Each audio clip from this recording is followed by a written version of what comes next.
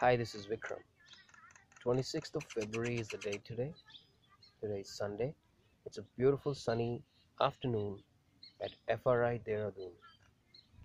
I'm going to talk about 17 seconds and the pure thought and its power. This is the Law of Attraction series. A pure focused thought for 17 seconds without any cancelling thought is actually the way to manifest it into physical existence. After 17 seconds, a sort of combustion happens, like a matchstick which is struck and lighted, and the yellow flame comes. The 17 seconds, the next one, are more powerful, and one starts to get into the visualizing mode and the deep thought mode.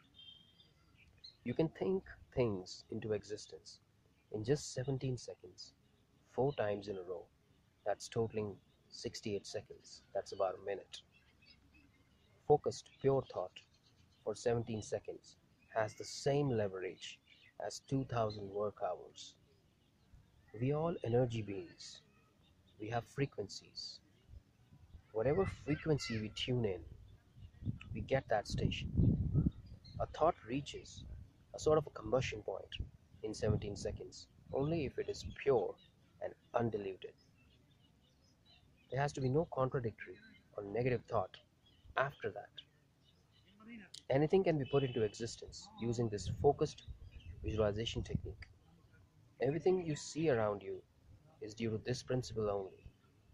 This frequency matching is the law of attraction and can be used to manifest anything.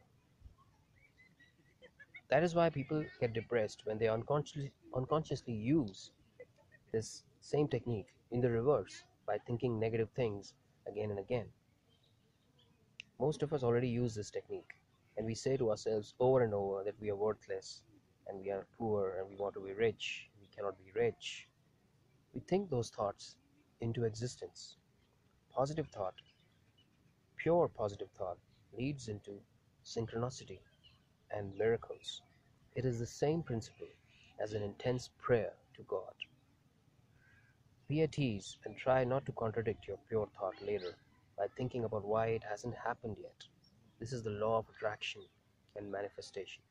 Strike that matchstick and light that fire. Vikram.